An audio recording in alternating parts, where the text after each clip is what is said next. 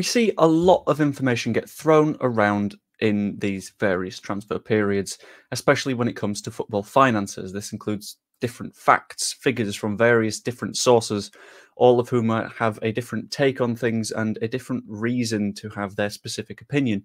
And it can lead to people being very, very worried about PSR, the Profit and Sustainability Regulations, or as you might know it, FFP, and the various consequences it will have for Leeds United.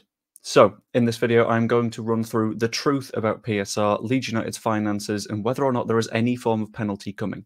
I've dived into the numbers. I'm going to try and convey it in a way that makes sense to everyone, and hopefully everyone's on a more understanding footing afterwards. But first, I'd hugely appreciate if you could subscribe. I'm trying to get to 4,000 by the start of the season. I'm hoping I can get there, and I need you with me if I'm going to do so. Cheers. Anyway, to start with, what exactly are the PSR rules? There is an important first note, though. PSR isn't the same thing as cash flow. Cash flow refers to the way that money comes in and goes out of a club's bank account. So, for example, oh, good.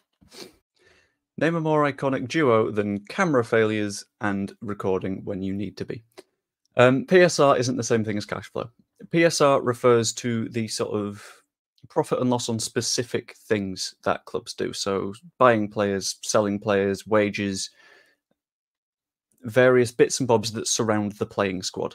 There are things outside of PSR, so you can spend on the academy, on club infrastructure, on the women's team, for example, outside the remit of PSR, and that will be completely fine. I've just noticed I was looking at the wrong camera. I will get confused a little bit. Sorry about that. I've very rarely had to change mid-recording.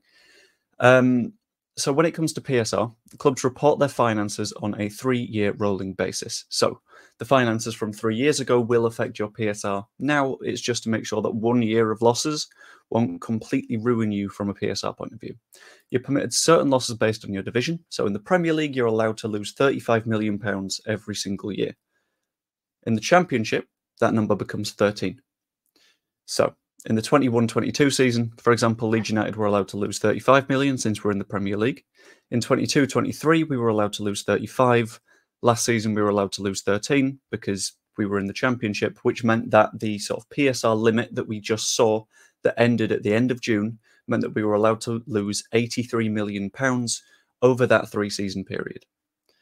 Now, this season, we also have a £13 million limit, but it means that that £35 million from the Premier League season has dropped off. That means that our total now is £35 million from the last season we're in the Premier League, plus 2 in the Championship, £61 million worth of loss allowed over 3 seasons.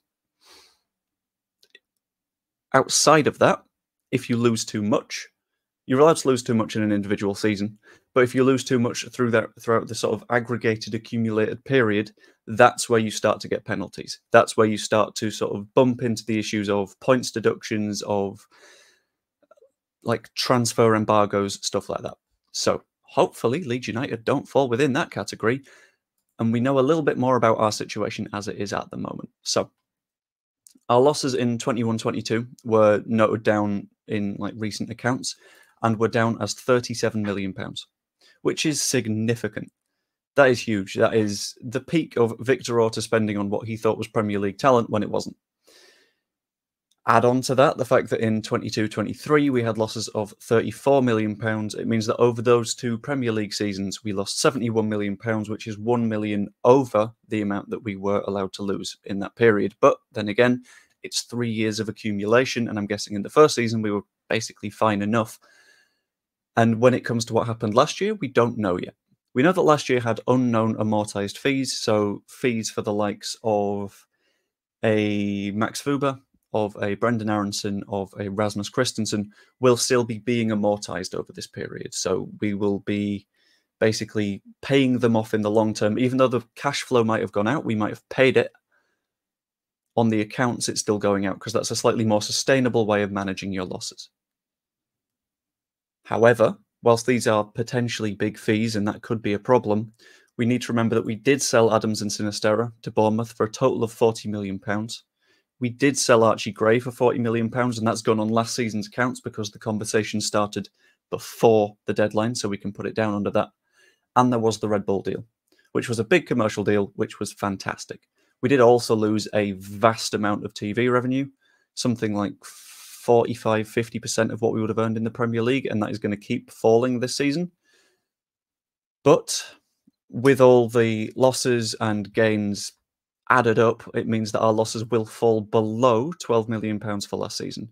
Because as we have heard from various different journalists and various different sources, the club is still within PSR. So we know that over the last 3 seasons, it's less than £83 million. That means that over the last 2 seasons, we have not lost enough money to mean that we've got £15 million worth of losses to play with this season. Now, there will be a further revenue drop because the parachute payment goes down. We will maybe at the end of the season, if we don't go up, be forced to sell some more players because that's the situation Championship clubs are in. But we know that that is the situation that we're in at the moment. We've got a bit of losses to play with. Ideally, we can push a little bit more profit in terms of if we do have to sell players. That's why I feel like we didn't sell Jorginho Rutter, because when it comes to profit, that would be minimal because we're still amortizing his fee. But we'll have to find out, I feel.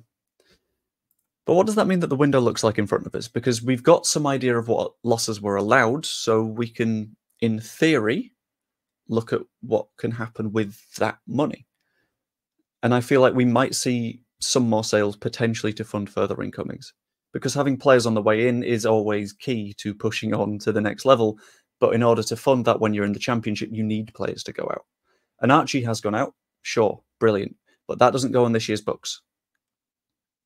If we do sell someone in this summer window, then that's more money that we are allowed to spend this year because of the way that you amortize transfer fees. If you sell someone, all that money goes into that year, which is great. Fantastic. That year is completely clear. And who knows, we might have even gone down as having made a profit last year. I doubt it. But if we did, brilliant. We might be able to lose a bit more this year. But we still might need to make a sale. There was also a Ben Jacobs tweet on this that I thought was very, very good and detailed. He said that it was never true that Leeds United needed £100 million in sales before the 1st of July.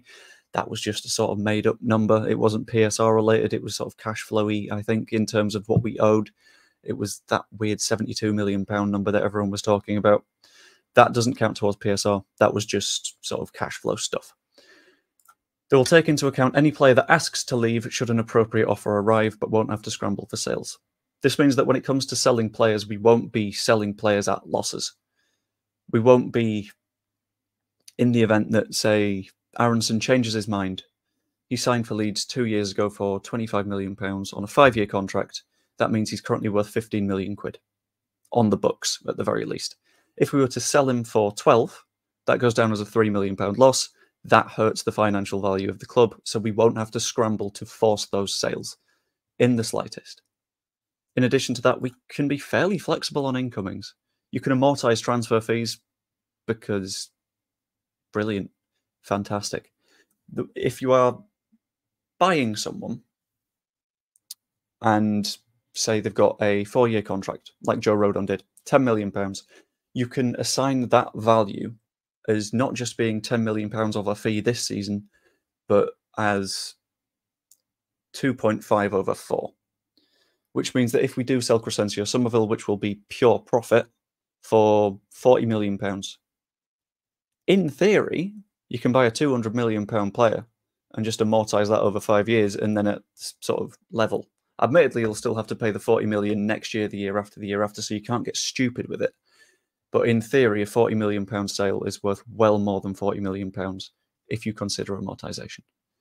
There is already potential for a return from Connor Roberts because that has been hinted at by Sam Rodon. I think Connor Roberts replied to the tweet as well, so that says that there might be something going on there. You can't be 100% sure. And the rumours of Callum O'Hare are also not going away. But I feel like with some potentially big sales, with looking at the way that our revenue is going at the moment, because the Red Bull deal is huge and that'll be more than 1 year, I expect us to not only add quality to the side, but quantity. We'll add good players and we will add depth. But the question that a lot of people will have on their lips is there a penalty coming for Leeds United? And the answer is very clear to me, absolutely not. The club has been very, very careful to follow all of the rules consistently and stay, even if we go slightly over the limit of losses, the next year we made sure that we were under the limit so it all balanced out. We've been incredibly careful, unlike some clubs who will see that they are breaching FFP rules and go, well, I mean, in the Championship we've breached PRS, but why don't we just spend more so we're in the Premier League? We're not doing that because we know that if we don't go up, that's where problems come in. That's where next year there might have to be more sales, because then parachute payments drop to, what, 25% of Premier League revenue, which is really bad. It means avoiding the financial penalties, but there is a cost, and the cost is players like Archie Gray, where he's a player that we absolutely adore, but has to go. Ultimately, we will need to focus on intelligent spending in this window, making sure that we spend in a way that is good value for money, gets a lot of quality in through the door, but doesn't risk next season. And that will ultimately decide if we need to have these conversations again next year.